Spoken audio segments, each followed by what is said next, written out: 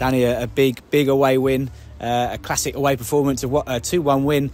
You must be absolutely delighted to get those points on the board. Yeah, I'm very pleased this evening, Ollie. Massive congratulations to the players.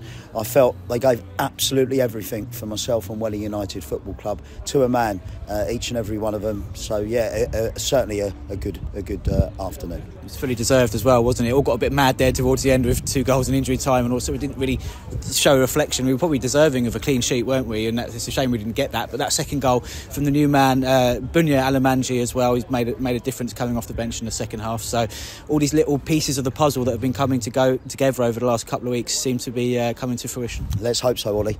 It's been a tough time. We've been working really hard, and I must say a massive thanks to Gary Fury, who stepped up to be my assistant manager. I asked that. I really do want to stress that. Gary stepped up. Massive thanks to my own son, Danny Bloor. He's really worked hard for me, which is fantastic, and great to get a couple of the academy coaches, Reece and Tom, with us this afternoon as well.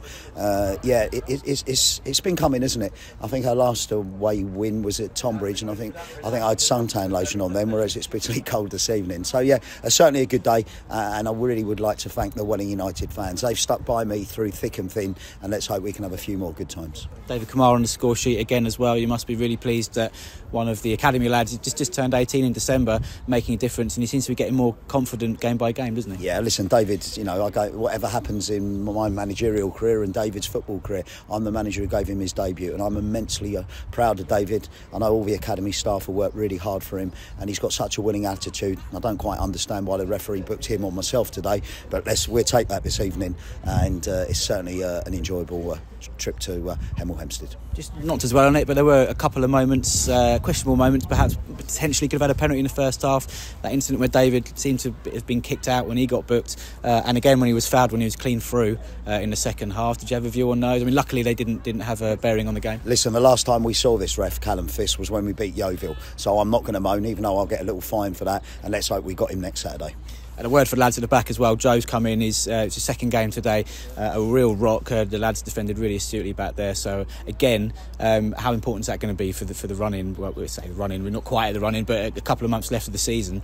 How important is that going to be that he plays his part? I saw a couple of occasions today. He knows how to manage the game, doesn't he? And I think he's massive, and both on and off the pitch, he stepped up to be one of my player coaches now as well. So yeah, certainly plaudits all round this evening, but let's not get too carried away. We can enjoy this Saturday evening, January the 27th, but don't give us long. We have to dust ourselves down back to Parkview Road on Tuesday, a tough game against Hampton and Richmond. How much confidence does that give us going into that game on Tuesday? Because it is about picking up points, isn't it? And reflecting what we've seen today on home turf under the lights. Well, it certainly can't do us any harm, can it? It's better than coming off the back of defeats. But I just felt the boys seemed to have a desire, a determination to get the job done. As far as any knocks or anything today, TJ Bramble looked like he limped off at the end there, but was that just a little bit at the end? I just think it was a little bit fatiguing, in all honesty, Ollie. So yeah, we look forward to enjoying this evening and then going again next week. Cheers, Danny. Cheers, guys. Thank you.